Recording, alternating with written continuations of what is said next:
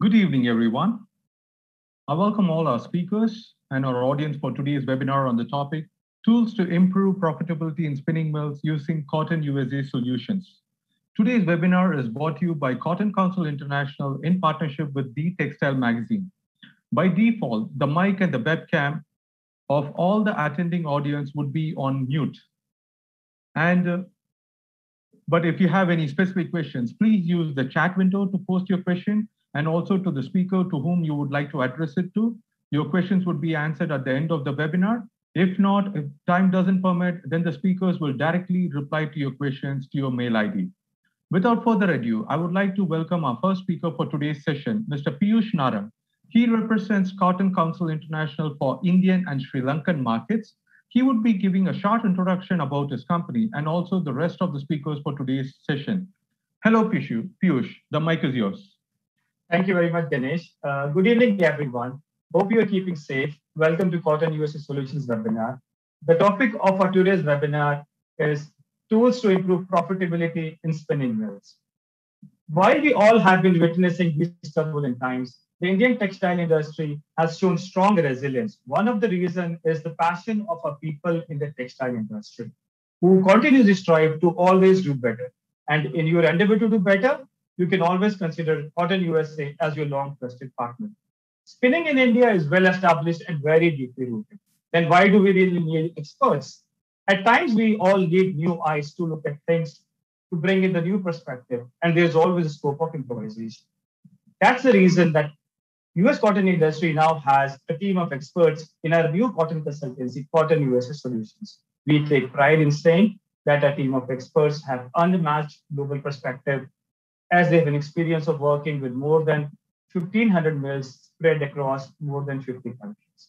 Cotton USA Solution Program is taking the mills and manufacturers to a next level of success as our experts use the latest technique with their unmatched experience.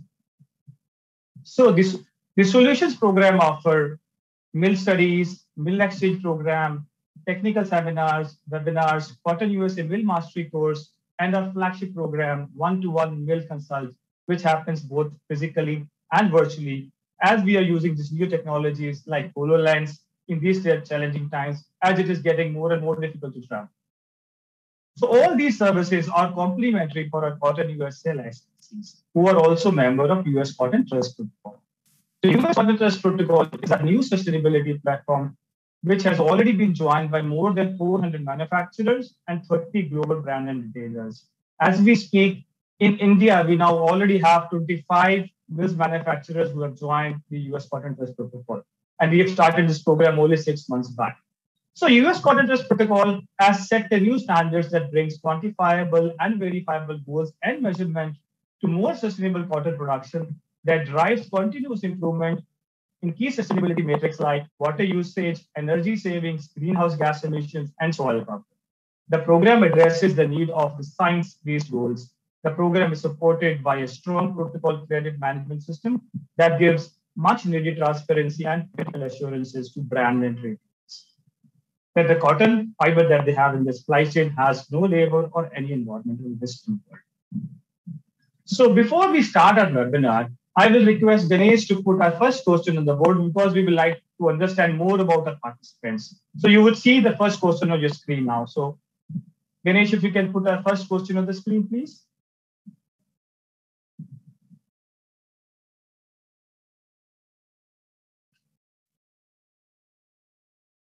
Ganesh, hope you're able to hear me out. Okay, I think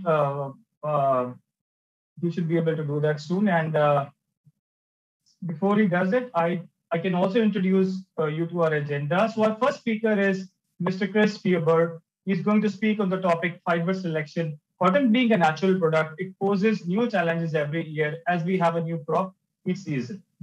The selection of the fiber can change the fortune of the mills.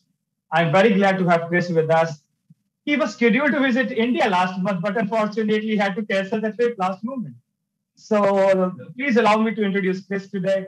So Chris holds a degree of mechanical engineering from the University of Applied Sciences in Krefeld, Germany. With 33 years of experience, he has worked for leading European machinery suppliers to the global spinning sector. Deeply rooted in research and development, he has held various managerial positions in research and development at Scalafolds, Wooster, and Schussler for almost 20 years, working and living in Germany, the USA, and Switzerland, and has worked in major textile hubs on all these continents. Chris has authored an impressive number of technical and scientific publications throughout his career and has been a speaker at many international forums. He is listed as an inventor on a multitude of patents. His field of expertise covers cotton spinning technology from field to fabric with an emphasis on spinning and researching the relationship between cotton fiber properties and yarn quality parameters, as well as mill and downstream processing performance. Chris joined the CCI technical team in December 2020 in the role of technical consultant, thanks to his vast knowledge, extensive experience, and global professional network. So now over to you, Chris. I won't hold you much longer. Please go ahead. Thank you. Peyush, thank you very much for the nice introduction. I hope that everybody can see my screen now. So, good afternoon, ladies and gentlemen, and greetings from too cold and rainy Germany for late May. But it's a pleasure for me to speak to you about cotton fiber selection, the latest addition to the Mill Mastery Courses program. Table of contents, very quickly. First of all, a couple of slides on Cotton USA Solutions. I'm going to be introducing 5 exceptional services from CCI for users of US cotton.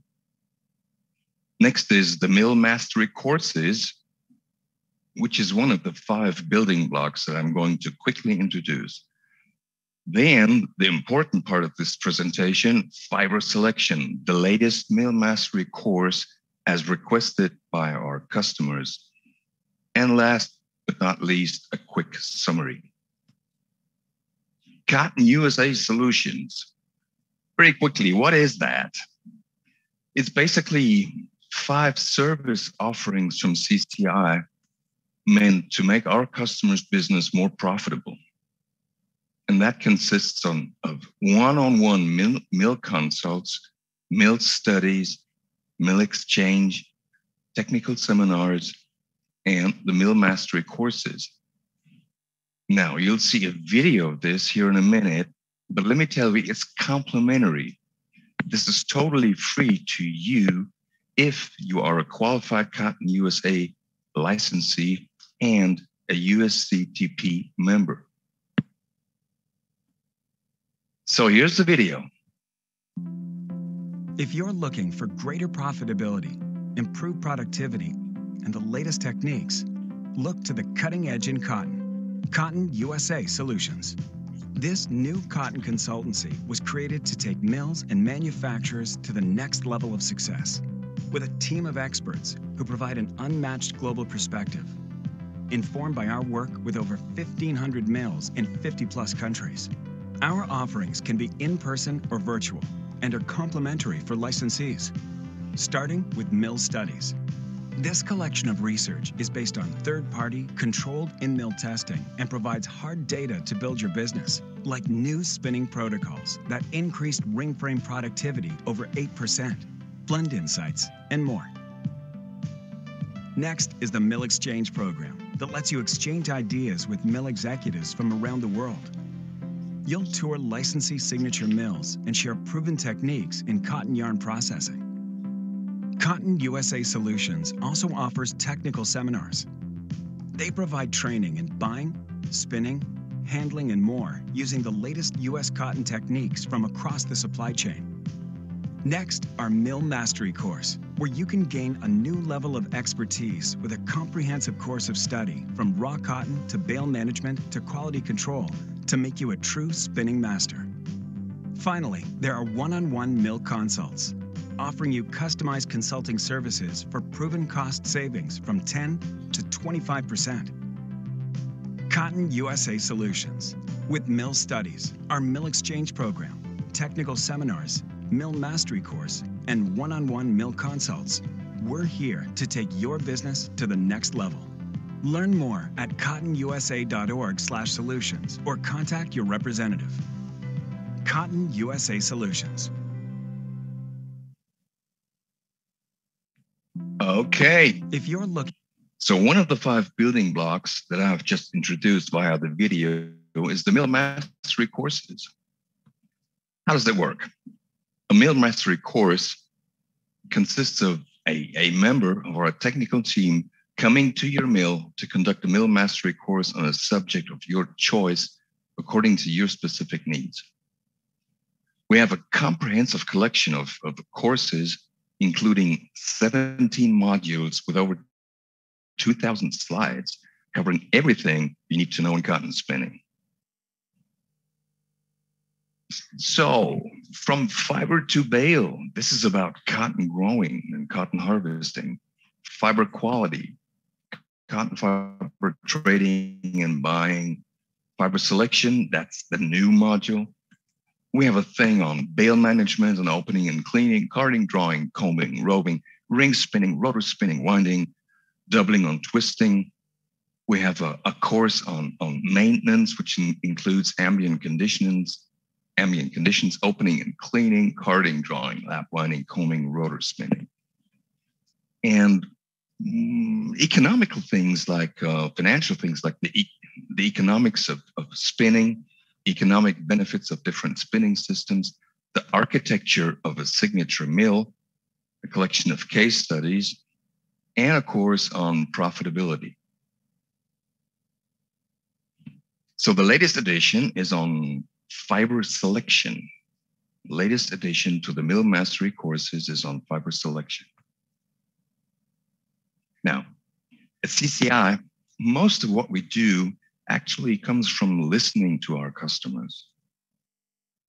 And several customers have been asking us for a recipe book, which is a precise instruction as to what fiber properties to select for a given application. So the fiber selection recipe book that emanated from this request is a detailed description of US cotton HPI fiber properties that are recommended for certain end users. These recommendations consist of a mean value and a minimum. And that information can really be used in cotton buying and for bale management. But there are also some limitations to these recommendations. First of all that's going to be presented in the framework of the fiber selection module pertains to 100% US virgin cotton only. No mix of cotton origins, no man-made fiber blends.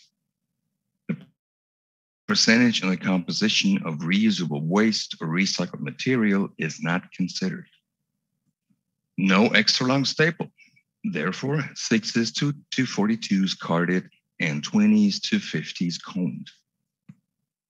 Airjet spinning is not considered. And the yarn end users are confined to knitting and weaving for apparel and home furnishings, so no technical, industrial, or specialty applications. And last but not least, the quality level that the recommendations correspond to is roughly 25% user statistics. So let's get right into it. This is an example of a recipe for 30s carded for knitting, and the knitted fabrics to be dyed to dark shades. Actually, 30s is the most common count, but it's more appropriate to use a range here from 28s to 32s. I have used this example because it's a classic worst case scenario with respect to the omnipresent barré, dye streaks, dye shape, and white specks problems. But proper fiber selection is the problems. Now, the structure of the table very much resembles the USDA Form R, which is a summary spreadsheet of single bale HPI properties. The columns are official color grade, the grade itself, and the minimum maximum. Staple length given in 30 seconds in fractions, in inches and millimeters, whatever you can relate most to. Micronair, along with the maximum and minimum. Strength in grams per text, maximum, minimum. HVI grade, the corresponding maximum, minimum. Leaf grade, extraneous matter or remarks, the RD reflectance, the plus B yellowness, HVI trash area, and uniformity. And in terms of the lines, we have recommendations for conventional ring spinning, compact spinning, and rotor spinning. So let's start with the color grade, the official color grade.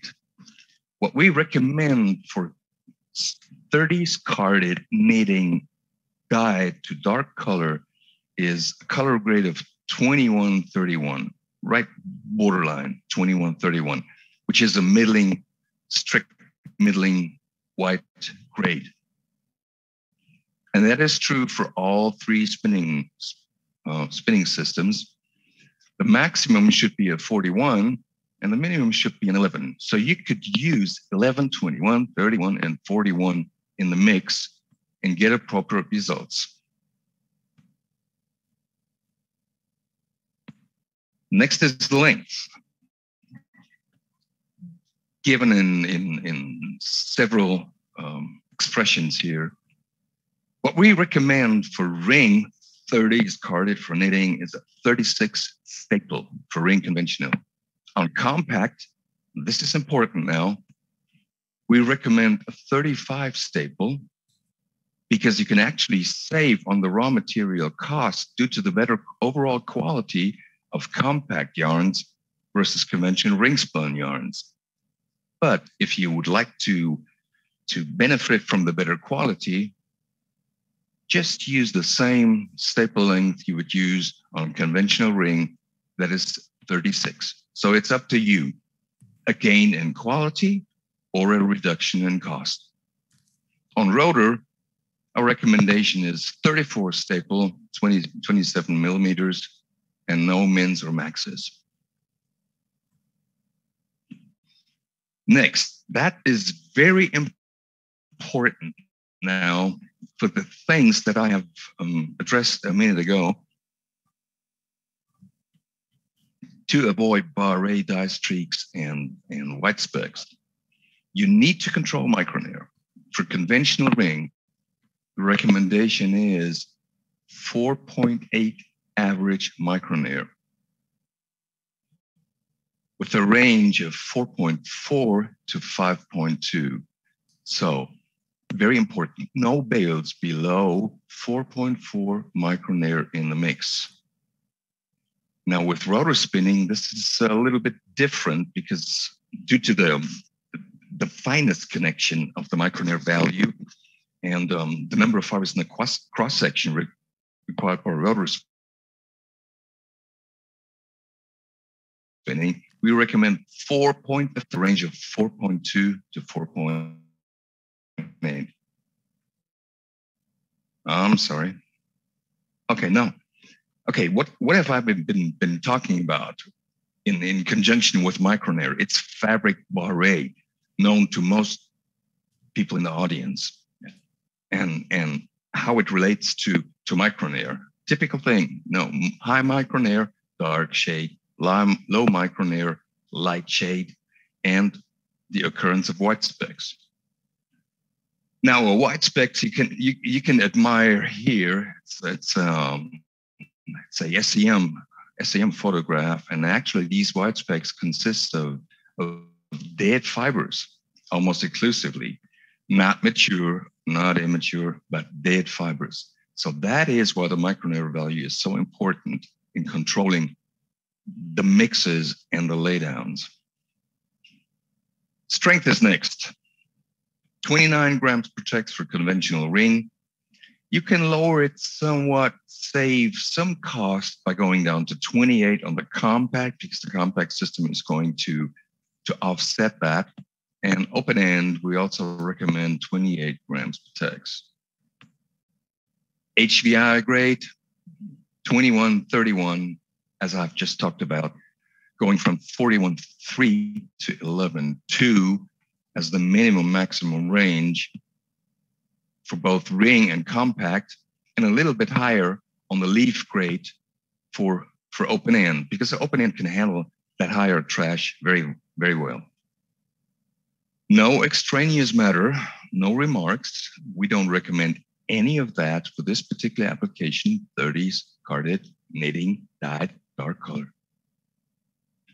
RD, the reflectance, should also be tightly controlled. Our recommendation is 79%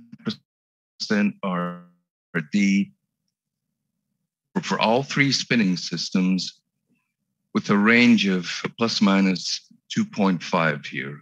Very important to maintain.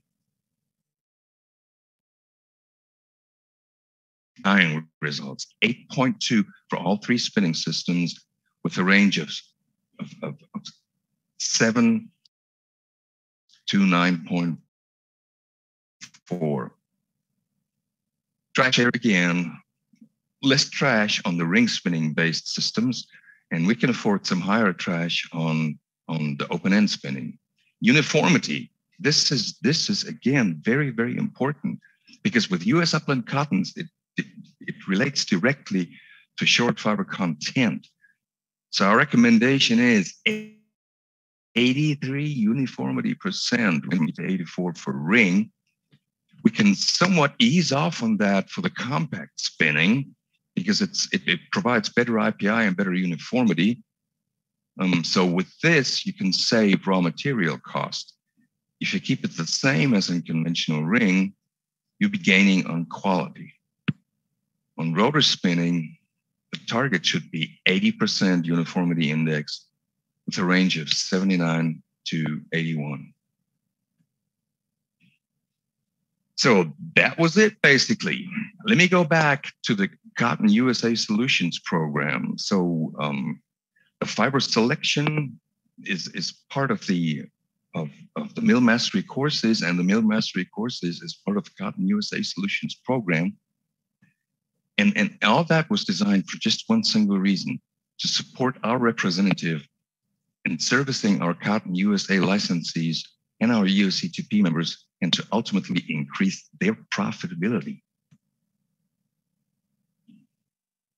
So on behalf of the entire CCI Tech team, I'd like to say thank you very much for your attention, and I'm really looking forward to all the questions you might have.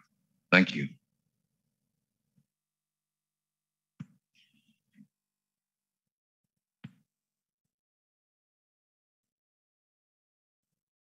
Thank you, Chris. Presentation. Thank you. Now may I, we will have a lot of questions, but we will do at the close your voice box so that we can move to the next session. All right. Thank you very much. Thank you, Piyush. Thanks a lot. Thank you. So before we go to our next session, may I request Ganesh again to put up our next polling question. And our next polling question for our participants is, how much familiar are you with Cotton USA Solutions? Are you very familiar? That's the first option. Are you somewhat familiar? Or are you completely unfamiliar with the Cotton USA Solutions? So your options are here on screen. Please respond to the polling question.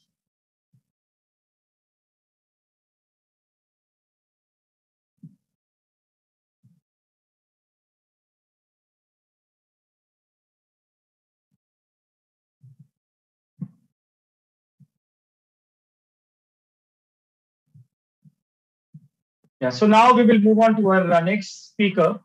And our next speaker is Dr. Mohammed Tausif. And Chris, may I ask you to close your video, please, so that I can ask Dr. Tausif to come forward, please. Hi, Piyush. Yes. Hi, Dr. Tausif.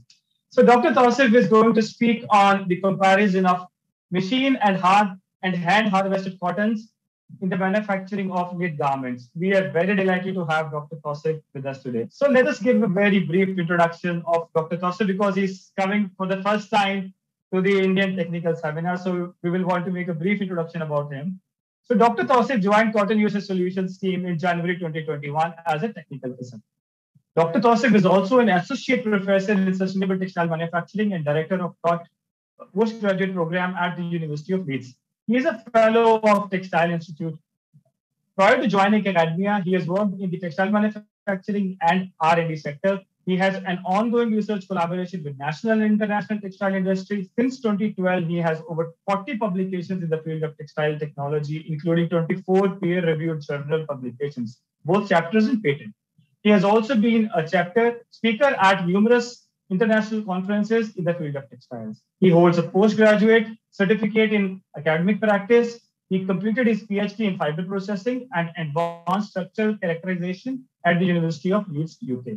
Prior to that, he completed BSc Textile Engineering with specialization in yarn manufacturing from National Textile University, Pakistan. His key research interests are various aspects of textile science and technology, including fiber testing and characterization, yarn manufacturing, structural property modeling of fibrous assemblies, development of sustainable and eco-friendly textile structures, and microfiber pollution from textiles and its mitigation. So that's a lot for our speakers to get in. So Dr. Tausif, over to you, please. Thank you very much. Thank you very much.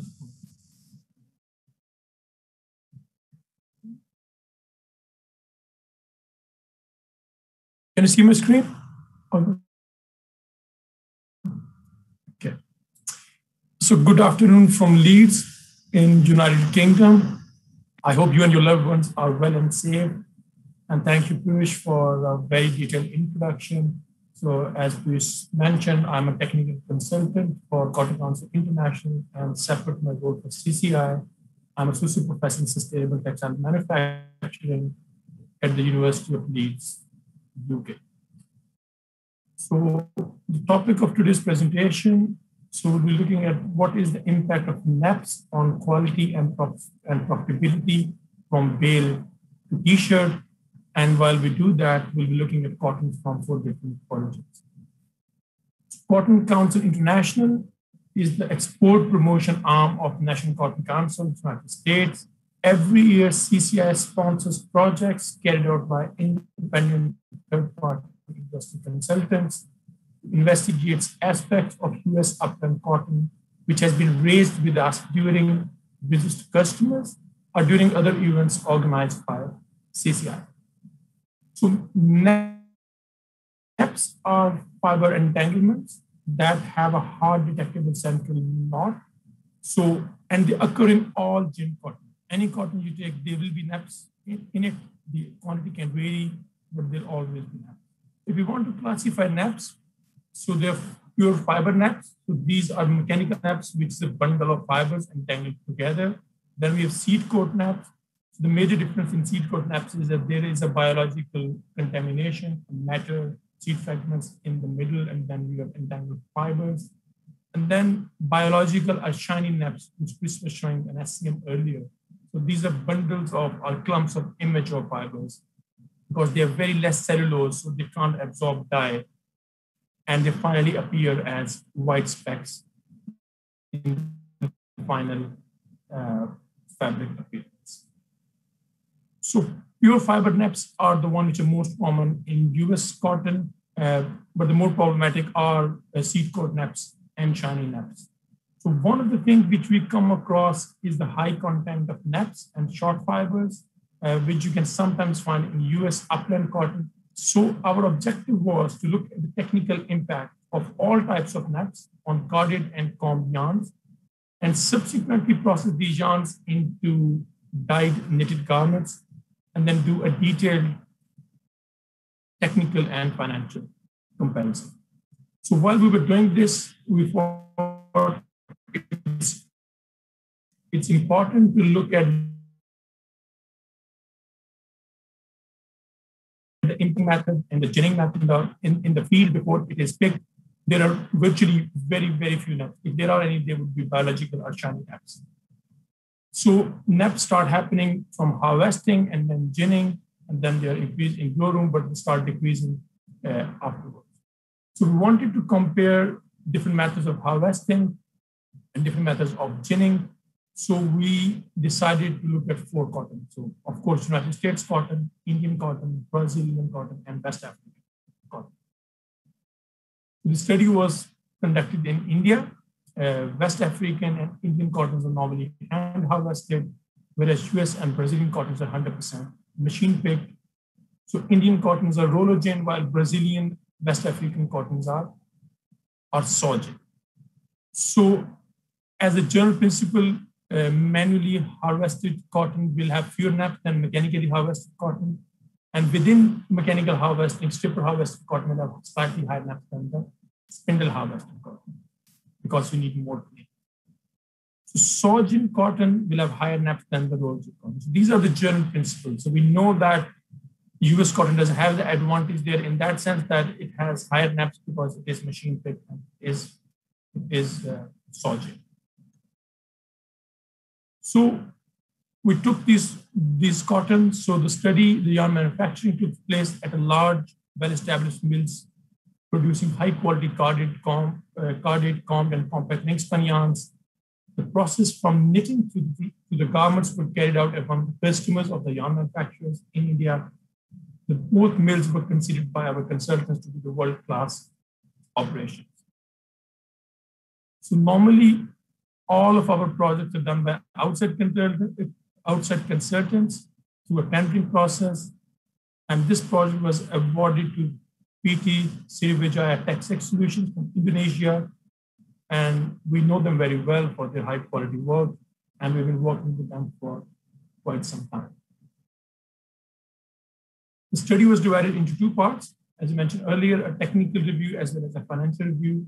So a technical review where consultants monitored every key stage of the manufacturing chain, from bale to the garment, so from bale to yarn, so within bale to yarn, each process step, and we collected quality data to quantify the processing performance of the four cottons. The technical data directly informed financial comparison based on the cost data kindly shared by the host mills with the consultants. All the details were monitored by the team of consultants on site. Given the time constraint, I would only be emphasizing on KPIs, key performance indicators, and not on the individual process step of each manufacturing process. So you can always reach out to us for more details. So the cotton compared in the study are normally used by the spinning mills, except the Brazilian cotton, which they specifically purchased for the purpose of this study. As we can expect, the NEPs per gram and short fiber content is higher in the 3 saw gin cottons compared to Shankar 6, which is hand-picked and roller gin.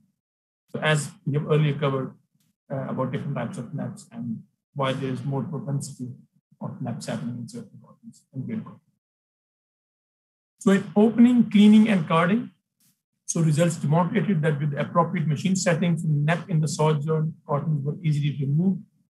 Understandably, there was initial increase in NEPs count in the flow room, followed by removal during carding.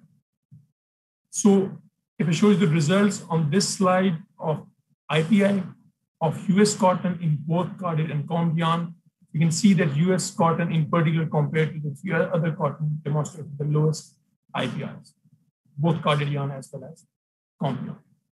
And the waste loss during blow room and carding was also lowest for the EMOD US cotton. In the bottom right image, we can also see high level of trash and bark observed in Brazilian cotton. And this high level of bark we'll also see later on in the presentation also causes problems in further processing. So this slide shows you the initial trash content in the individual cottons. The overall cleaning efficiency from bale to card sliver range from 93.25% US cotton to a low of 82.4% with Brazilian cotton. Similarly, the NEP removal efficiency, so this is all types of NEPs and the more tricky seed cord NEPs, was highest for US cotton in terms of NEP removal efficiency. With the same machine settings in combing, there was a significant difference in the noil percentages extracted from the cotton. As you've seen in the IPI results, the US cotton demonstrated lowest IPI despite the lowest percentage of combed noil. And given that the initial high NEP count in saw gin cottons, we can see that NEPs can be effectively mitigated during carding and combing of the cotton fibers. it is also evident that US cotton has achieved highest reduction in short fiber content during processing. So 30 single US cotton carded yarn, the IPA results were remarkable. So initially, after opening and cleaning, US Färber had the highest nap count of the 4 cottons.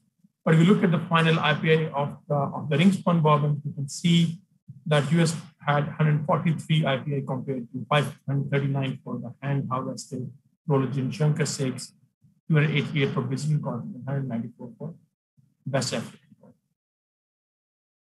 For 30 single carded yarns, the US cotton yarn results were mostly below the 5% curve of the 2008 statistics for carded yarns, while the Shankar 6 30 single carded yarns were the equivalent of only 63% of the industry. So to reinforce, both carded and combed US cotton yarn results fall in less than 5% to standard category for almost all the yarn quality parameters. In winding, the clear cuts per 100 kilometer in all categories were lowest with the US EMOT cotton than any of the other fibers in the study. And in terms of classimate test provides evidence, you can see in the chart, that the US EMOT yarns perform significantly better than the competitors. In the ring frame, the performance of all 4 cottons in terms of end breaks per 1,000 spindle hours and hemophil-based percentages were monitored. And as you see on this slide, the results here for both carded and combed yarn demonstrate that across the 4 cotton, the US cotton exhibits lowest number of end breaks and consequently hemophil waste during the yarn spin. Finally, waste loss results. Obviously, with waste, our yield is important as raw material represents nearly 70% of the spinner's cost. So this study confirmed that in almost every aspect of yarn manufacturing, the machine harvested soybean cottons outperformed our hand harvested origin cotton fiber. I cannot see you, but if you manage to stay awake, I appreciate because my students are usually asleep by this time. So moving on to knitting, the fabric was single jersey and the machine specification and fabric parameters are provided on the slide for your reference. And if you look at the knitting fabric results, the consultant monitored the performance of the machine used for the knitting trials in terms of machine stops per roll of fabric produced, which was converted into stops per 100 kilograms of yarn knitted for each of the 4 cotton yarns. The results are given for both carded and combed yarns, demonstrate the good performance of US cotton. Expectedly, the breaks go further down for combed yarns with a similar trend for 4 cotton types. Because the consultants observed that the majority of stops were caused by yarn breaking on the cones or by fluff buildup in the slug catches on the machine. The majority of Brazilian cotton yarn knitting stops associated with the remnant trash present in the yarn. So if we can associate back to that slide and high level of bark trash, so that caused problem in the knitting processing as well. The knitted undyed fabric was inspected using a 4-point system based on the frequency and size of the defects. And the results in this table show you that grayish fabric inspection results for corded and combed yarn, which are expressed in 100 square yards of fabric, and then they're converted into 100 kilograms of knitted yarn.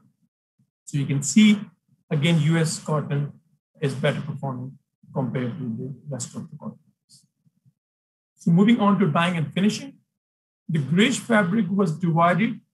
So half of it was bleached and rest half was divided into 2 shades. So half of the rest was in red and half was in navy blue shade.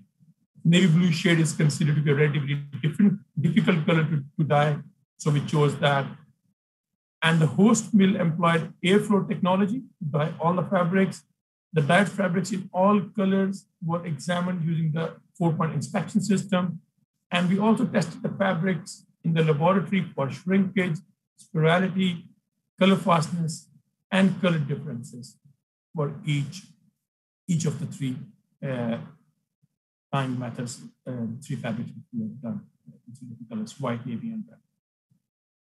So using the 4-point system, So if there are any sample shows more than 28 points per 100 square yards, it is degraded as a reject. And you would see in the table that none of the fabrics processed from any of the 4 cottons failed the inspection process in any color. However, the US cotton comparatively performed better among the 4 cotton types, as you can see in the results. So the research consultants then took 25 square centimeter samples from each fabric and manually counted the naps and the white specks. And results in the table show that red and navy blue dyed samples, the US cotton fabric demonstrated 8 times less naps than West African cotton in red shades and 5 times less naps than Shankar cotton in navy blue shades. So it outperforms here as well. So as we have seen in results of yarn manufacturing and knitting, the results here shows as well that both in terms of fabric quality and impact of naps, the US cotton is performing well. So the testing on the fabrics in the laboratory, all 4 fibers met the host mill's 5% spirality and shrinkage standards. And if you look at the individual data points, the US EMOT cotton produced comparatively better results in both of these tests. So the whiteness index results for all 4 cottons were good. And more importantly, there was no significant difference in the testing results for color fastness and the delta E value, the color difference value. So I would in particular emphasize on that because sometimes we hear comments about dyeing of US cotton, and this shows that the delta E, the color differences, were very small. So there were always 1 or less, which are not perceivable by human eye. So there were very, very insignificant differences in the colors. The US cotton does dye very well. So we move to the next step, the garment manufacturing. T-shirts were produced from the white, navy blue, and red fabrics, all 3 types, and from all cotton types. And from the host mill's manufacturer point of view, an important performance is cotton to garment realization percentage. And chart on this slide show you that cotton garment realization for carded yarns on the left and combed yarns on the right. And consultants commented that relatively poor results of Brazilian cotton samples were due to heavy fiber losses during yarn manufacturing and knitting. So all the T-shirts which were produced during the trial were inspected, again by normal quality standards, and they were graded either pass, B grade, or a reject. The chart on the left here shows you the percentage of carded yarn garments passed, and on the left and on the right, the percentage of garment rejected for each of the 4 cotton types. You can see that US cotton demonstrated highest pass percentage and the lowest rejection percentage. And on this slide, you can see the charts for combed yarns, which show the percentage of garments that achieve a pass reject level in all 3 colors. The consultants commented that hand harvested cotton contains high level of contamination in both carded and combed yarns. It is important to mention that none of the garments made of any of the 4 cottons were rejected or graded B for naps. These were other faults which the consultants observed. So after the completion of the technical comparison, the financial comparison was carried out, and it was informed by the technical comparison and the data from the host mills. And this chart shows you that the price paid by the host spinning mills for the 4 fibers, which was studied, the domestic Shankar cotton was the cheapest, and US upland cotton was expensive by 8 cents per pound. With the cost data of the 2 project partners, the host mill, the research consultants also calculated the profit per garment. Profit per garment generated by each of the cottons in the study. And this slide plots the profit per garment for both carded and combed yarns. The exchange rate used was $1 US equivalent to 74 Indian rupees. In both cases, you can see that the US cotton performs better than the counterpart. In comparing, so in summary, the price of the local Shankar 6 cotton, it may surprise many members of the audience that despite the high entry cost of US upland cotton fiber in the spinning mill, US cotton which was 8 cents per pound higher, can produce a garment that generates more profit per garment for the manufacturer.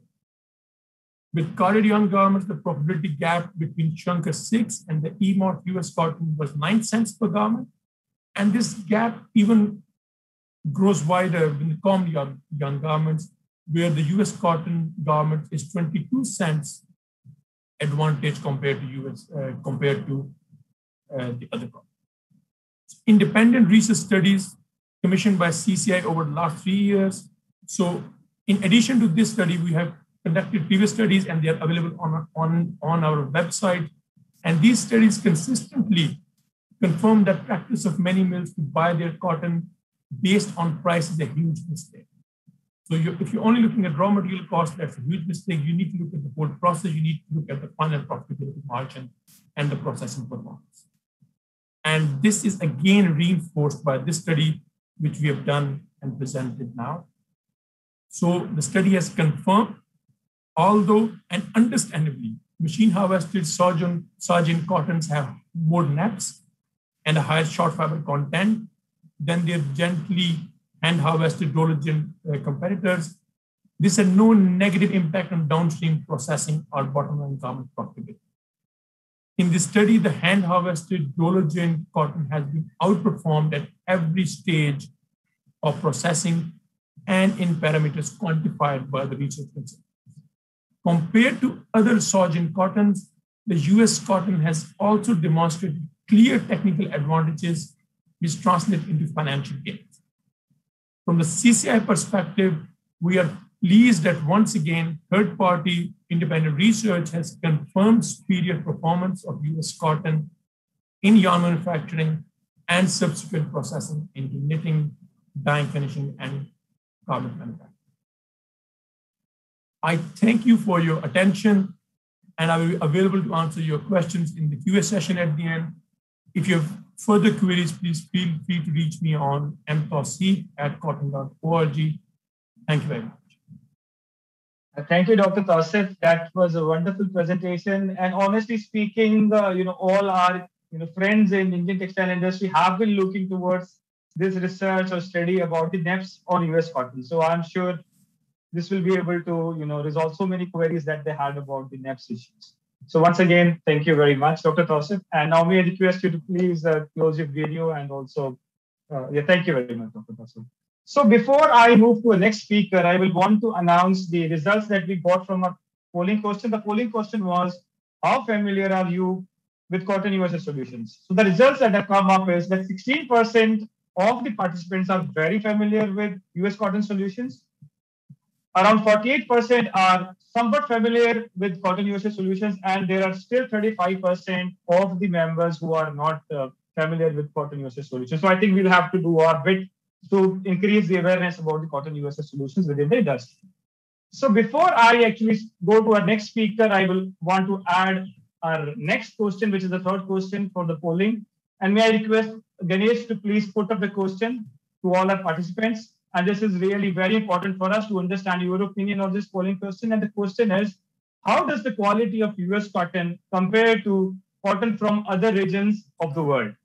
So how does the quality of US cotton compare to the cotton from other regions of the world? The option one is US cotton quality is better than cotton from other regions. That's the first option. The second option is US cotton quality is about the same than cotton from other regions. And the third option is US cotton quality is worse than cotton from other regions. So we will appreciate your response on that. Thank you. So yes, so let's go on to our next speaker, and our next speaker is Mr. Roger Gilmartin. I'm very glad to welcome Roger today. Although he's having little issues with the internet, I hope he will be able to help go ahead with that. And once again, very welcome, Roger. And many of you would already know him from our previous sessions, but for our new participants, I will do a very quick introduction about Roger. In his 56-year career in the textile industry, Roger has advised major companies, organizations, and governments in 56 different countries, holding senior management and ownership positions in the industry. He has graduated from Bolton University in 1964, and quickly coming to his present work, which is that he is running his own consulting firm, Tribe Blend Consulting. Roger is the founding member of Cotton USA Technical Services team, and he acts as a special advisor. He is a chartered textile technologist, vice president of Textile Institute, and has been elected as a chairman designate of the Textile Institute Council. So this is a very quick brief. I don't want to go into an elaborate introduction. And now over to you, Roger. Please go ahead. Thank you very much once again. Good afternoon, everybody. I hope you can hear me. No, you can't hear me, can you? Am I muted? No, you're well. We are able to hear you very well. Roger, please go ahead. Okay, sorry. As Poosh has said to me, I'm speaking you today from my home office in rainy, overcast Scotland, and that seems to be having some impact on my connectivity. So hopefully we'll get through this quite well.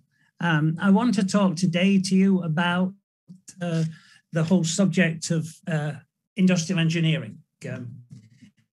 Over the last 3.5 years, we've probably visited over 100 mills in India and Bangladesh, Pakistan, all over Asia, Southeast Asia, and China. And one of the interesting things is that there seems to be very little understanding in the primary sector, and what we describe as the primary sector is spinning, knitting, weaving, dyeing, and finishing. There seems to be very little understanding of how the simple techniques that we're going to talk about today can have a positive impact on all those particular sectors.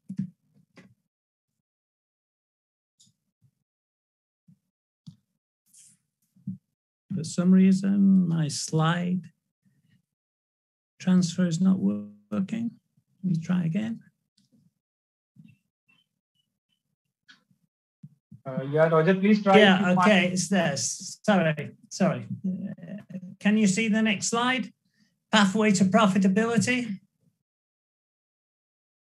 Yes, we can see that. Okay, the pathway to profitability. Okay, yeah. I spent the first 25 to 30 years of my career working in high labor cost countries. For example, in the middle 70s to the middle of the 80s, I focused a lot of my career working in Italy, which at the time I would have considered to be one of the best textile industries in the world. Even in those days, labor cost in Italy was the equivalent of $30 to $35 an hour when you include social charges. So clearly, those are things that make people in high wage cost countries very, very conscious of labor costs. So it's in my particular DNA that every time I walk around any operation, I'm always looking at how costs could be reduced, profit could be increased by focusing a little bit more on the subject of labor productivity. Really, as I've said earlier, we believe that industrial engineering techniques that we'll talk about today are the first stepping stones to more effective man management, lower labor costs, and all the other things that will bring to your mills. Other people who've heard me speak before always have perhaps heard me say or use this phrase that cheap labor is a curse and often leads to technical and organizational complacency, but it's the truth. When labor is very cheap, when you've got too many ends breaking in the ring frames or any other subject that's going on in the mill, the easiest way to resolve those is just to put more people to attack the problem.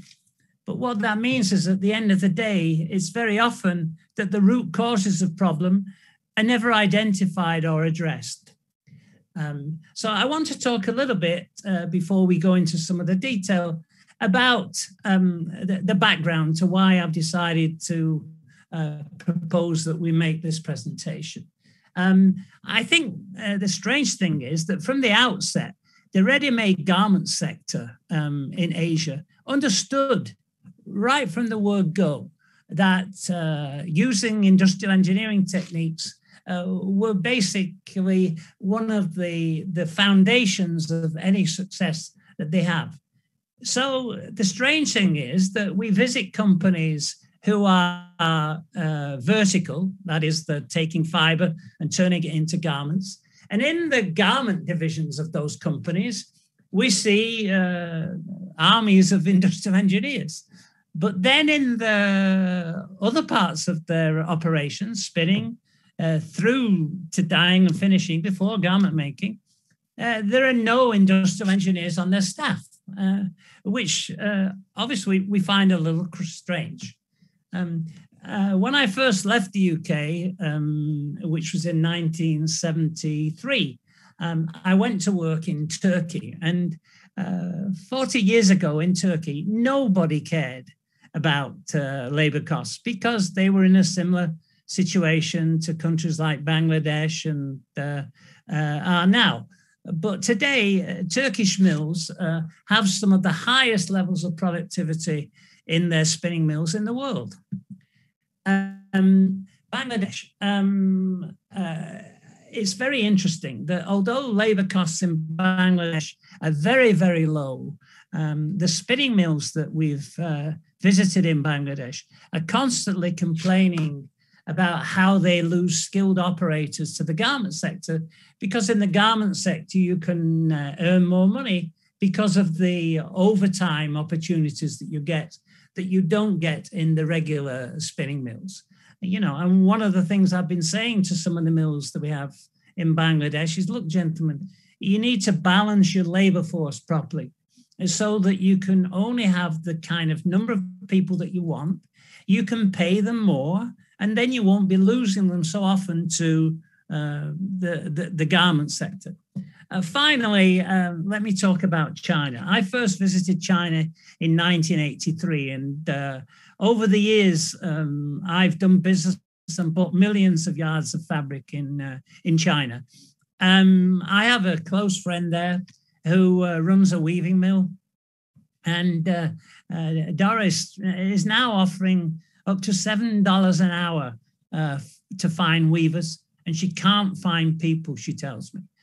She says that young people in China, they would prefer to work as a supermarket checkout person and have that social interaction they can have with their fellow citizens, rather than work in a mill where, yeah, if you're a spinner or a weaver, an 8-hour shift is hard work, and sometimes not in always the best ambient conditions. So I think what my friend is telling me is happening in China. Maybe it's already happening in India, I don't know. But if it's not, it will tomorrow. So the focus of the paper today is I'm going to talk about very basic industrial techniques which have been successfully applied in our industry for many, many years. Method study, really, that's very simple. What it is that you're basically looking at how we do things. You analyze the existing method, and then you question yourself, how could we do that better? How could we stop doing work that isn't really necessary? And you can do this method study either on a micro or a macro level. Let me give you an example of, in practical terms, of how method study is important. If you take repairing a yarn break in spinning, in the mills that we visit, I basically have seen normally two different methods. Either the spinner, when the yarn breaks, will try and piece it up into the front nip of the front roller, or they will just thread the yarn around the back of the first drafting roller. Now, those of you who are familiar with the technology will know that those two different methods result in two different sizes of yarn piecing. One of them will be slightly thinner and longer. The other one will be shorter but fatter. That has an impact in the clearer in winding. And when there is no standardized method in a mill, then operators will use the one that they find the easiest. But I'm sorry, that's not the way it should be. You should define which of these two methods you prefer. And I have no preference myself. But then once you've decided, it's important that everybody follows the same procedure. To do method study, there's lots and lots of tools, that you can find on the internet, how to use the charts that you need. There are lots of lexicons of the simples, etc. There's even details about the uses of principles of motion economy, etc. But I can tell you, in the world-class mills that we visit, method study is constantly undertaken as part of their programs of continuous improvement. These things are not just one-time events. So a method study conducted by a trained industrial engineer should improve the utilization of your assets and resources. Obviously, it should standardize work methods, and then improve workflow and workplace layout, reduce excessive material handling, improve productivity, obviously, because that's the objective, but then that will reduce your costs and increase your profitability. So, as I've alluded to previously, in our industry, I've personally experienced the use of method study to successfully reorganize warehousing, maintenance operations, doffing and removing replacement procedures, like block creeling or whatever, warp change and knotting crews in weaving, etc. Extensive use throughout the industry, at least in the higher wage cost countries. Once you've established the correct methodology, obviously the next step is to divide the activities into elements of work, and then time, how long it takes to do those pieces of work. So good examples of work elements would be piecing a broken yarn, or in ring frames or open end, replacing a roving bobbins, or in weaving, repairing warp breaks or weft breaks or whatever. And work and time measurement are used to develop standard times that you need to perform in the various operations. In the ready-made garment sector, this is what standard day-to-day procedure. I think in manufacturing, for example, a polo shirt, there's somewhere between 20 and 30 individual operations. And each one of those is identified, times, and then costed in order that you make up the total cost of your garments.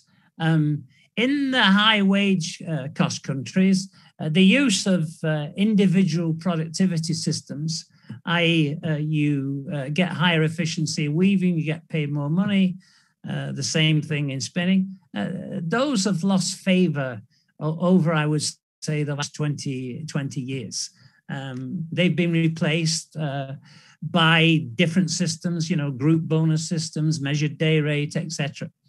But I can tell you from my personal experience, I have never seen spinners and weavers with higher efficiencies than I have seen in mills where people are working with individual productivity systems.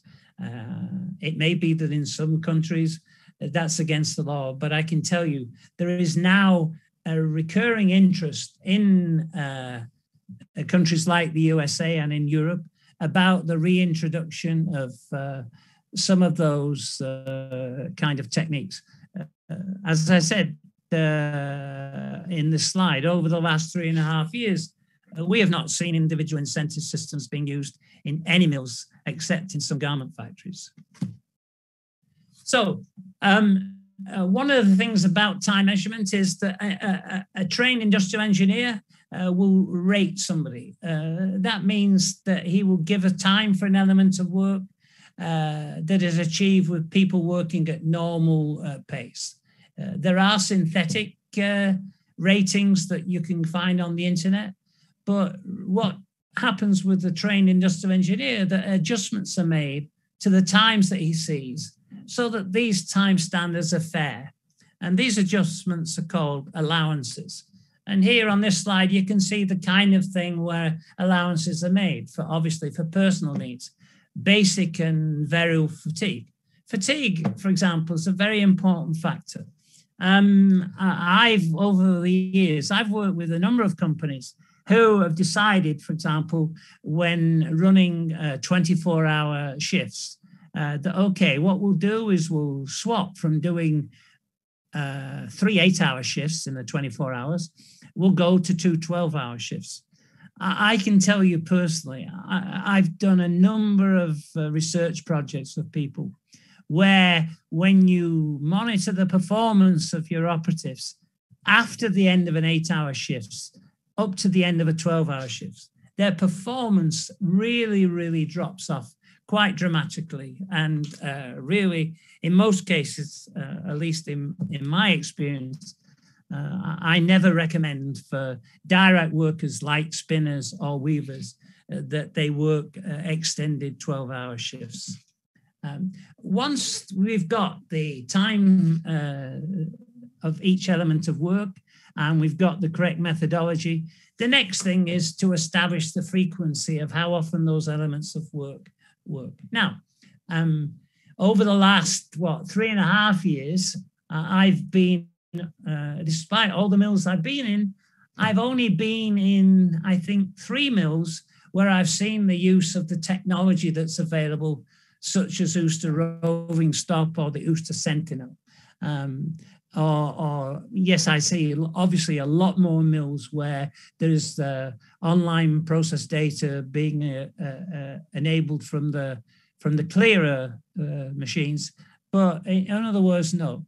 And when this frequency is not available directly from the technology you have on your machines, then it must be gathered manually via frequency tests.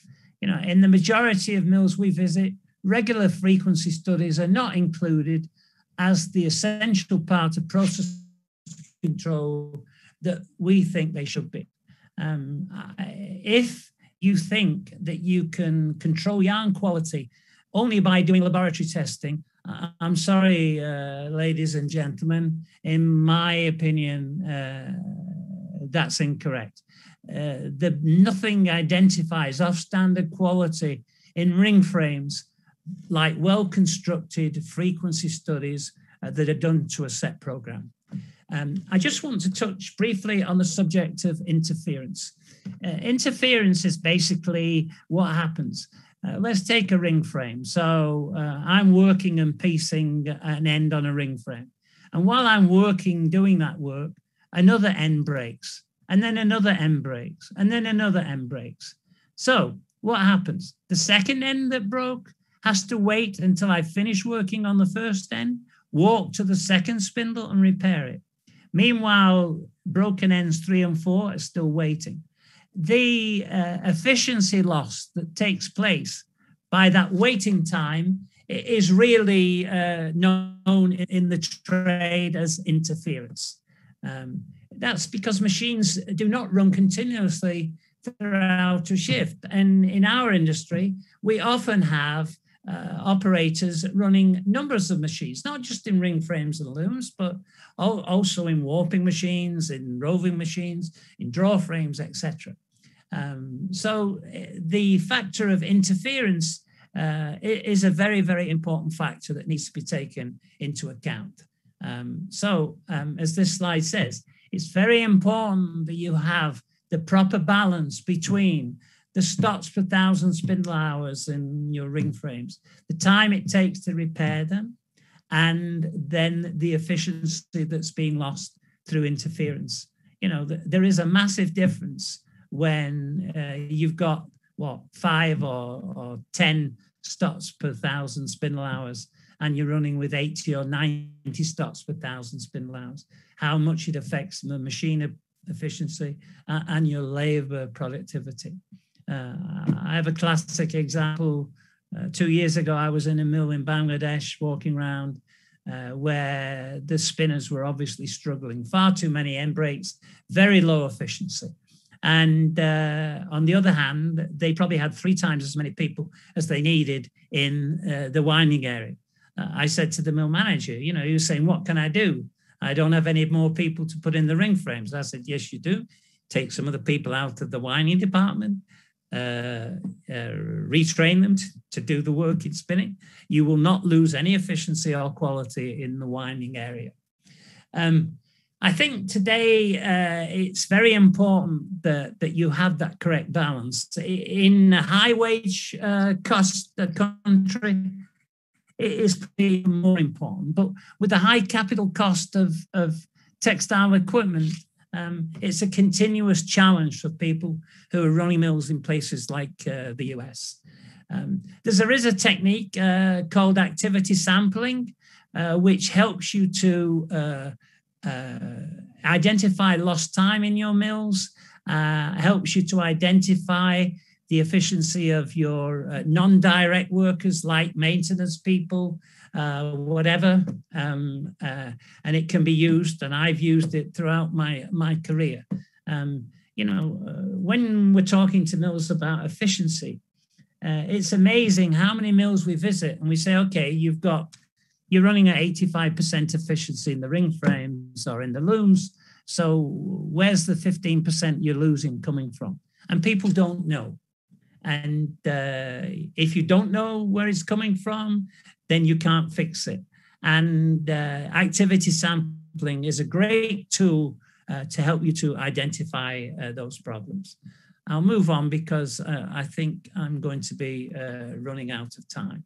But there's, if you get a copy of this presentation at the end, you will see a number of slides about activity sampling. And obviously with all this kind of stuff, there's lots of information available on the internet.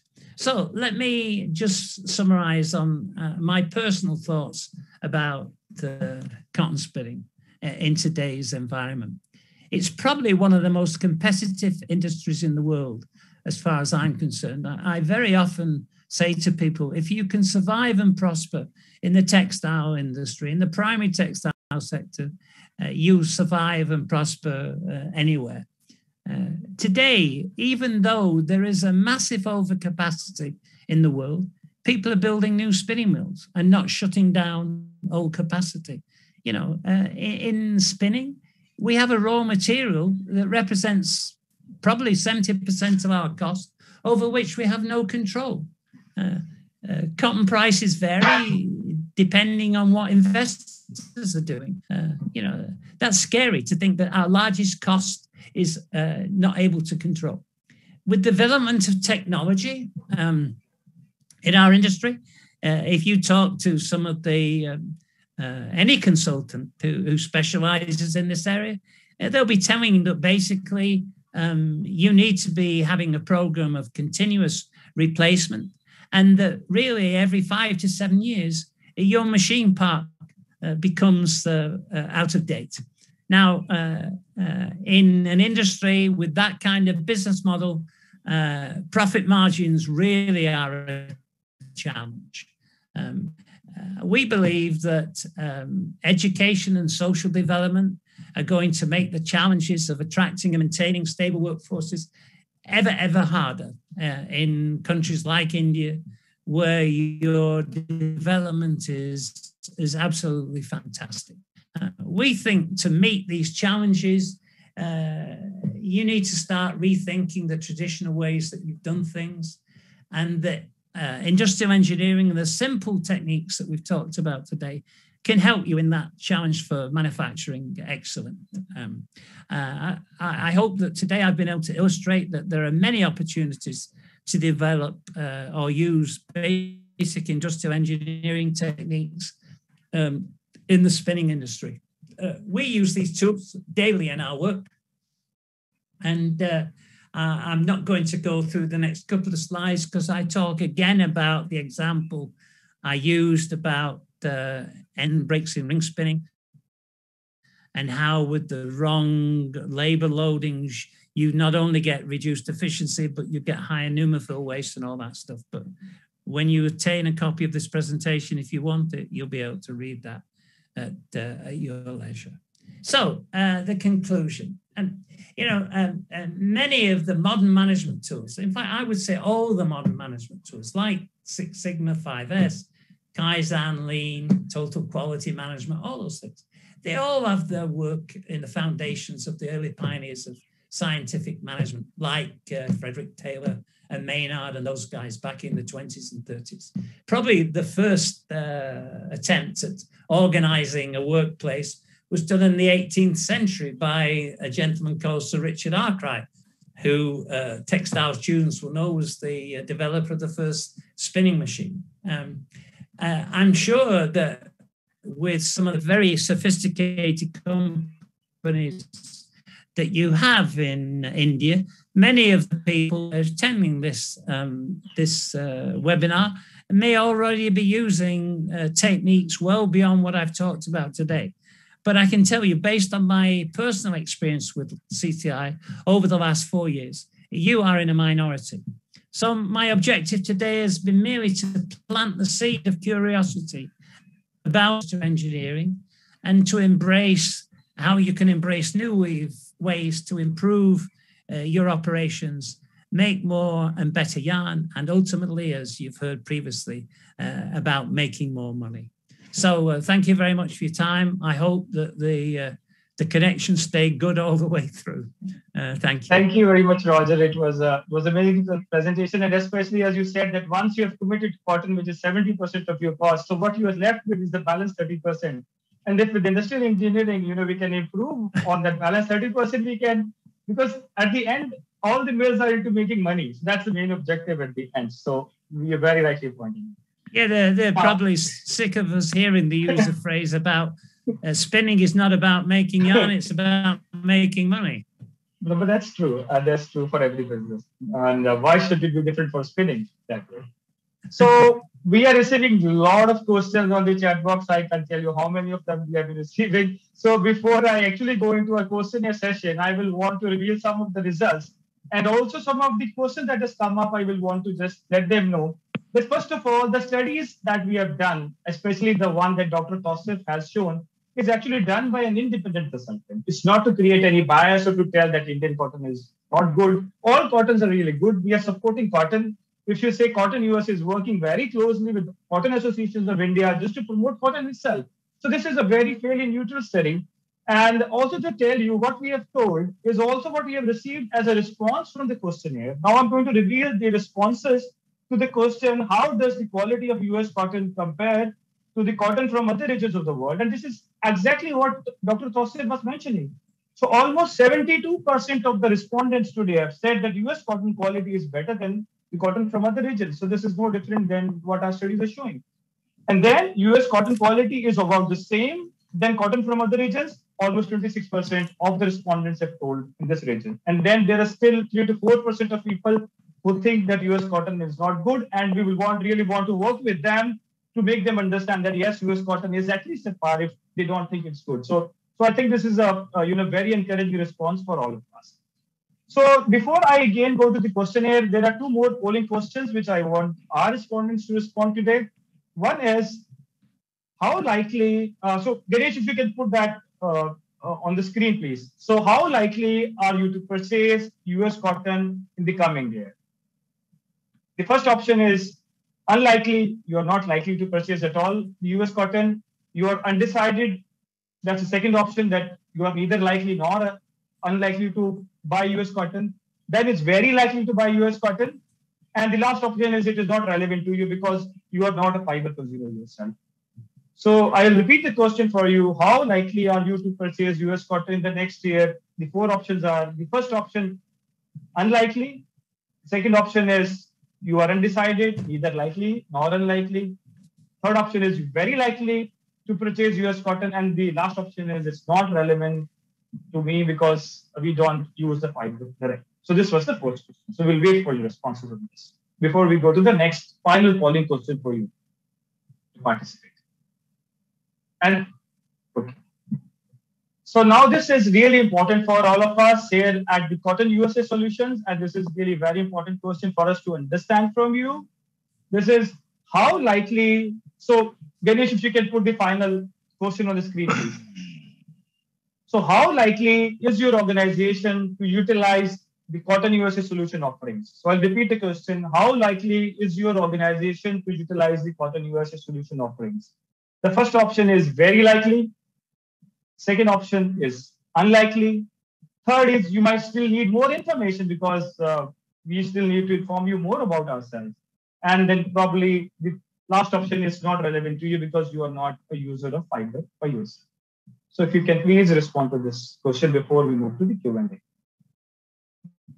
And I will also, in the meantime, request my colleague Ganesh to give us the responses and the results before we go to the questionnaire.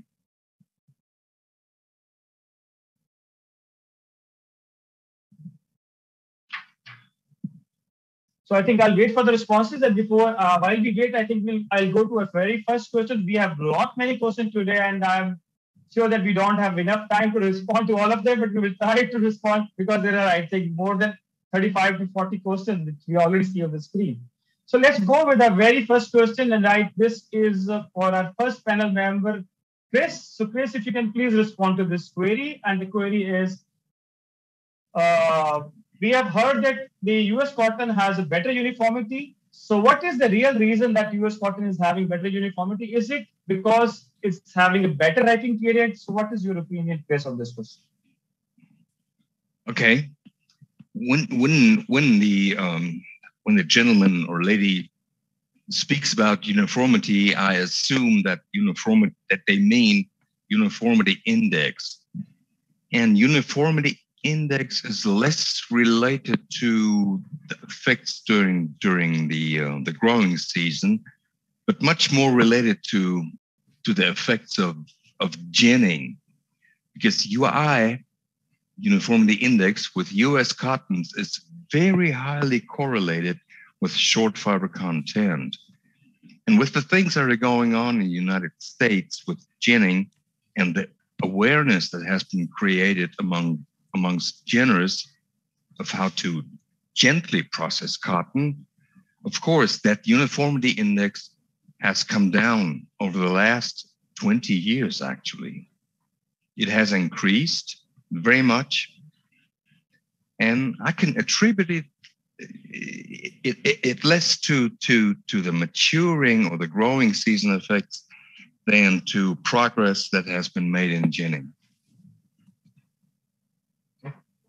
So thank you, Chris, for that response. And before we go to our next question, I already have the results from the question that we have asked our participants. So the first question that we asked, how likely are you to purchase US cotton the next year?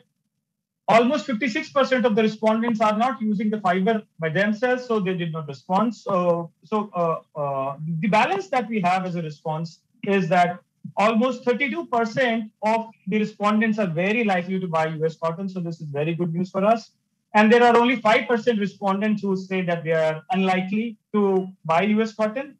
And there are 19% respondents who say they are neither likely or unlikely. So this is good news for all of us here, that we have a majority of people who are willing and buy US cotton again. And now for our team as well. So the other question was, how likely is their organization to utilize the Cotton USA offerings? So 29% of them have told that they are very likely to use the Cotton USA Solutions offering. And almost 5% said that they are unlikely, and 33% said they need more information about it. So I think we have large proportion of respondents. So I think you guys are going to be very busy in India, maybe not now, but yes, in the coming months very soon. So let's go to, yes, Roger. I was about to say, we hope so. Yes. We love coming to India. Yes. Hopefully COVID should get down and, the time is coming to us. Yes. It's true. Okay. Hopefully soon. Hopefully soon. Yes, Chris. Like to visit with all of you guys, really. We are waiting also as well. So let's go to our next question. As I've done in the past. Yes. And the other question again is for you, Chris. And the question is, I think this is a very important question because it says, is it that the gin code is very important while deciding the lay-down mixing? That is a very, very good question.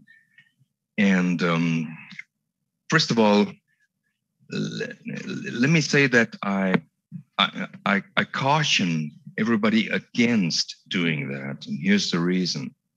Now, in the US, there are slightly less than 600 gins. It's like 575. And there are several thousand cotton farmers. Roger may know the number.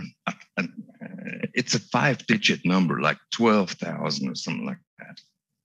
So what is happening in the US is that seed cotton travels from state to be ginned. For example, from Oklahoma to Texas or from Texas to Oklahoma. So gin code does not tell you where the cotton is from. There's no guarantee. Second thing is, even with the same gin code, farmers in the US are using different cotton seed varieties, as they please, due to differences in the soil and their machinery. So even the varieties arriving at the same gin might be different. So gin code, again, doesn't tell you about the true origin and doesn't tell you about the true varieties. I can exactly see the rationale behind this question, but I think it doesn't work. And then again, even if you decide the gin code consistent in your laydowns, if you add any other percentage of cotton, say Australian, whatever, you have no info whatsoever on the gin code. So it's a thing that is sort of undetermined. I can only caution against it. But I can advocate spinners to go for the HVI values, because that is the true objective basis of describing fiber quality, irrespective of field, origin, time of harvest, and so forth, all these things. Thank you, Chris. And now we go to our next question. And the next question I'll say is for Dr. Tausif. So Dr. Tausif, we have a couple of questions, and I will probably put 2 or 3 questions all together, and maybe then you can respond to those. So first question that has come up today is that what is the mic range that we have studied in our trials? The presentation that you have shown today, what are the kind of mic ranges that we have in those trials? It was a mic range. So when we selected these 4 cottons, so we made sure they are in a narrow range. So they are comparable, not only in terms of mic, but also in kind of other parameters as well. And I don't remember the exact values on the top of my head, but if we look at, for example, Shunko was 4.34, West African 4.1, US cotton 4.73, and Brazilian cotton 4.15, and similarly other values. So it's, as Chris mentioned, that it's not only mic, it's all parameters plus BRD majority, all the parameters, which are very, very important from our perspective. So consultant made sure that the fibers are comparable. So we are making meaningful comparisons. And I also like to add that we had over 100 pages of data. So it's a lot of data from all the processes. I love lecturing. If you give me 2 hours, I'll give you much more details and data, but we only had 20 minutes. So, but it was done by third-party consultants, and any study has constraints, but we try to stay as close as possible in terms of parameter selection. Thank you very much. And so, Dr. Tausif, there is a general perception in India, and if you can help with that question. One is that most of the spinners in India believe that US cotton is mainly good for the light shades or for the whites, and they are sometimes electing to use it for the dyed shades, right? I mean, for a deep dyed shades. And so what we want to understand from you is 2 things. One is how US cotton can be used for the deep color shades. And then in your study that you've shown today, have you studied the barrenness problem in the dyed fabrics in different cottons? Maybe you can throw the light on these 2 questions. I think, first of all, in terms of the dyeing of the shades, as you've seen in the results, so we dyed all 4 cottons by a similar approach, by a similar methodology. And if you look at the color differences, so delta E, so they were all values insignificant differences. So this is for a difficult to dye navy shade, for red shade. So we can see the differences are very small, so they can dye very well.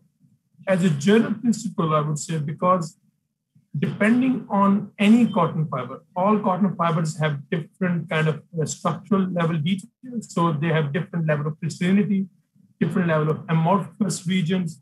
So they would behave differently to the dye. So usually it would make sense for any cotton, whether Indian, Brazilian, US cotton. It's always important to get your recipe right for the dyeing purpose. If you try to use the same recipe for every cotton, it might not work in the same way. So it's important to optimize your dyeing recipe. And also, I think, ask Chris, because from the fiber selection perspective, what are your thoughts, Chris, on the dyeing side? Yes, thanks, Tausif. If we talk about cotton fiber dyeing, the factor that is at work here is fiber maturity, or in simple terms, the amount of cellulose present in the fiber cell wall. And incidentally, the maturity is highly correlated to the micronair. So the true key to avoiding any dyeing and white specks problems is to source higher micronair cottons.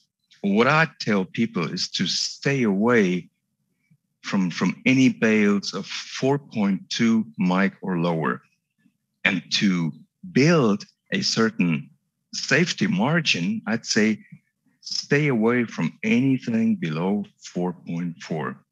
And I almost guarantee you're not going to have any barré, any dye streaks, any white specks problems. And the good news is that the average micronair of US cotton over almost, I believe, 20 years is 4.5.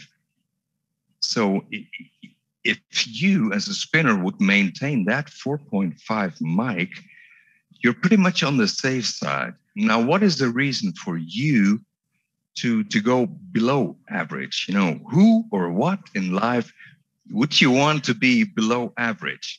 US average is 4.5.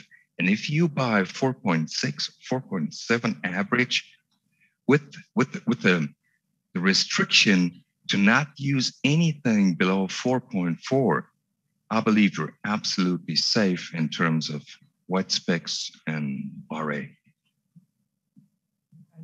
I would just like to add, because US cotton is the only cotton where you get properties parameters for every single bale. So you can easily make your selection. That is exactly right. That is exactly right. Thank you, Tausif.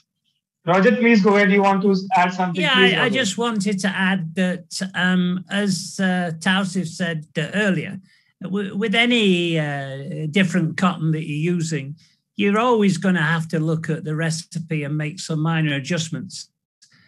But if our people joining, if they go on the cotton.org website, they will see a number of studies done by independent consultants that show that from a financial point of view, the minor adjustments that may have to be made to recipes have no impact whatsoever on the cost of dyeing, none whatsoever. Thank you, Roger. So there is another question again on the micronair. I think we can spend a lot of time on micronair. So somebody has asked what micronair is recommended for 20s open end denim quality for IDF. For 20s open end? Say it again. 20s open end yarn for the denim quality. 20s open end for denim. Yes. What is the micronair? Again, what are your suggestions? Denim weaving, not much of a problem in terms of dyeing.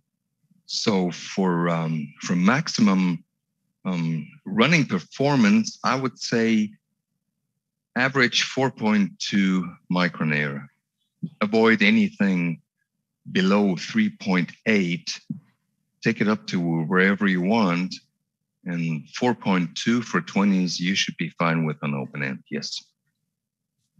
Again, number of fibers in the cross-section is the thing here. I would rather recommend 4.6, 4.8 micron error, but that's too much in terms of the intrinsic fineness of the fibers and too much in terms of the, or too less, I should say, in terms of the number of fibers per cross-section for open-end spinning. Thanks. So now we move the question from 70% to 30%, which means we now need Roger to respond on this. So Roger, we have a question for this specifically for you. Somebody has asked, what is the role of the worker now? Because they say for 100,000 spindle mill with an average count of 70s, they only have 250 operators, including all the 3 shifts. So how do you really see the role of workers now as we move forward? Well, first of all, the number that they've quoted, if that's their mill, congratulations. But that's not the numbers that we see around the world. I can tell you, and unfortunately, in the last 3 years, I've not had the opportunity to visit that many Indian mills personally. And I know that in terms of industrial engineering, I think the Indian companies are quite far ahead in comparison with their neighbors in Pakistan, Bangladesh, Indonesia, all those places. But yeah, the role of the worker is important, obviously. We can't do without them. We shouldn't do without them. But as I think social development will take place, as I said, there's going to be a renewed emphasis on looking at how you can get the most out of your people, pay them fairly, give them good wages. You know, as I think I said, this is not a great industry for attracting people, particularly now, you know, when they can spend all day on the internet and talking to their friends with TikTok and whatever. You know, running around chasing stops on ring frames for 8 hours in a temperature of 35 degrees and with relative humidity. There are a lot better ways for people to spend their time from that point of view. So I think there has to be a more focus on using these techniques to make working life better for the workers that we have, so that we keep them. Yeah, I think we still have I think we still have many questions, you know, that we need to respond. But because of the time constraint, I think we can take another 3 questions to respond. So one of the questions I think have been asked is again about Dr. Tausif's study. So the guys have asked that different fibers demand different process conditions and parameters to be tuned accordingly. So while doing that study, was that kept in mind when we did that comparative study on the NEPs? So Dr. Tausif, over to you on this. I think if we had cottons which were not comparable in parameters, I think it would have been unfair to process them to the same process detail, because cottons were very comparable, the 4 cotton. So we kept it as a constant. So the number of variable as you increase, so we kept the cotton selection as close as possible. And then the individual processes during manufacturing were then kept the same. So throughout spinning, knitting, dyeing, and then garment manufacturing. Thank you. So I think the next question is, you know, this has actually now come from one of the leading home textile mill in India, and they are asking that they are receiving a lot of questions on the traceability. So is US Cotton doing anything on the traceability part of it? So anybody on the panel wants to respond on that? Yeah, I can respond. Yeah. I think that should be Roger's job. Sorry, Chris can as well. Sorry. No. Go ahead. He's pointing to you.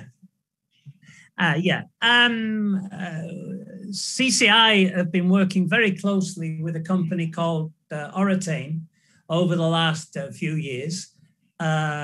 We've done a project where basically using the Oratane technology, we can almost tell you which field a particular cotton came from the garment that you're looking at. As part of the US protocol, trust protocol, traceability is now intimately linked into the trust protocol. And again, I think if people go on the trust protocol website, they can see how CCI have used the technology that's available with regard to traceability. Yeah. I will also now add to what Roger has just told about US Cotton Trust Protocol trackability. We have this unique management system to track the US Cotton. And somebody who is already a member of US Cotton Trust Protocol, we are actually now in the process to update them, giving them a detailed presentation of how US Cotton is using the cloud chain technology also to give that level of trackability so that they can give all the right kind of assurances to the brand. So thanks, Roger, to take that question. And one question which I think is a general question, again, talking of the profitability from the top level, it is like, all of us know what happened in 2010. So the cotton had become white gold, then the cotton prices shot up, yarn prices gone up again. And this time again, we are seeing the yarn prices have skyrocketed. So do you think we are going to see the similar kind of times that we have seen in 2010, 2011 when the cotton yarn prices skyrocketed? Do you think it's only momentary phenomena and things will be in equilibrium very soon? So what is your take on this, gentlemen? I would make one opening statement. If I could forecast what cotton prices were going to do at the age of 76, I wouldn't be spending my time on a webinar. I'd be on a yacht somewhere smoking a large cigar. But having said that up front, I think the circumstances that led to $2 a pound cotton in 2011, I think it was, that was a perfect storm. I don't think we're going to see that now. I say one of the problems with cotton prices is that it gets influenced not only by what's going on in the industry, but it gets influenced by investors. I lived in America. Speculation. Use the term speculation. I lived for 30 years in America, and I can tell you, around March or April every year, all the doctors and dentists who'd been speculating in the cotton market suddenly all wanted to get out because it was the end of the tax year. There are outside influences that impact on cotton price. They have nothing. I think the Roger's connection is stuck a little bit. Yeah, so I think you'll have to excuse a little bit. So I think final question is there before we really close our session today is this is really technical for me even to ask this question, but I will just pose it to you. So somebody has asked how yarn CVs, RKM, elongation, and HCV can be controlled. And can this be achieved up to 20% USP? Should I repeat my question or it's understandable to you guys? Repeat it, please. Okay. How yarn CVs, RKM, elongation, and CV can be controlled? And can this be achieved up to 25% USP?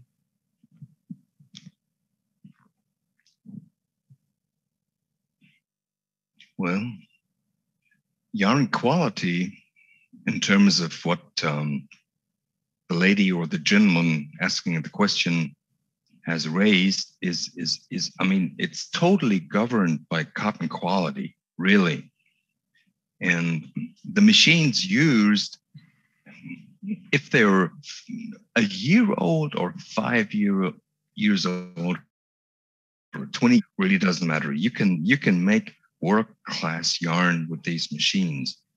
But you have to use world-class cotton, okay? And my recommendation is to use US cotton. And selecting the right HBI properties and managing laydowns I'm talking about bale management here, is a guarantee of achieving the best values in this regard. And if we're talking about RKM and uniformity and API and so forth.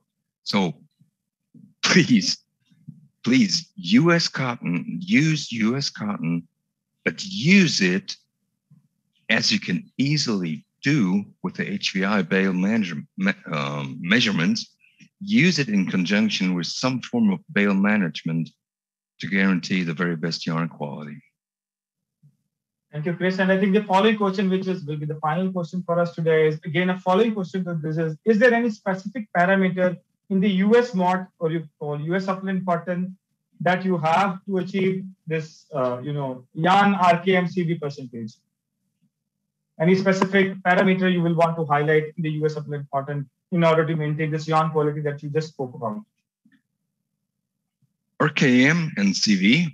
Yes. Okay. Any specific the most underrated thing about US cotton HVI properties is probably uniformity index. And I mentioned that during my presentation. It has a wonderful correlation with a short fiber content. And I think we all can agree that short fiber content is responsible to a large extent for RKM, uniformity, yarn uniformity, and imperfections. So my suggestion would be to go for US cotton with high uniformity index. I mean, higher than 83 if possible. And if you look at the famous formula for spinning consistency index, and if you look at the effect of uniformity index that has in that formula, I mean, it's outstanding. So my secret advice is go for high UI, 83 and higher, which means lower short fiber content with the US cottons, and you'll get a lot more RK uniformity and lower API. UI stands for short fiber content directly with US cottons. Thanks, Chris. So we got that secret out from you finally. So yeah, so that's the almost the end of the question answer session, because if we carry on, we are going to have many questions, because I think this was a wonderful session, gentlemen. And I'm sure you will want to be back, because we still have so many questions, which are unresponded, and probably we will want to respond them when we have a next, series of webinar again. So once again, very thankful to our speakers, to our participants, and to our organizers to be with us today throughout the session. And we hope we can do this in person soon. I mean, if the COVID will allow us. Yes. I know Chris wants to come. Everybody really wants to come and yeah, I really. Yes. So all fingers crossed. Yeah. Yeah, we hope we can really do that. And until then, I can promise that we will continue to do this, webinar, so that we stay close to you. And one thing before I really close is I want to, clear the perception is that we do not promote any specific machinery manufacturer, because I could see one question in the chat. Are we promoting Worcester particularly? No. So it's not that we are promoting any specific machinery manufacturer, because we are a non-profit organization, so we don't really promote. So whatever best new technology we can get from any of the machine manufacturers per se, because we really believe in innovation. So we'll continue to do that. It's not that we are, lined up for a specific machinery manufacturer. So no, it's not that we are, hooked up to any one specific manufacturer. So I think with this, once again, I thank you everyone to be with us today. And I hope you can really stay safe. And we hope this will also pass through. And now I will pass on to Ganesh. So thank you very much once again. And now over to you, Ganesh. Thank you. One more thing. Go ahead. Please stay safe and healthy, everybody. All right.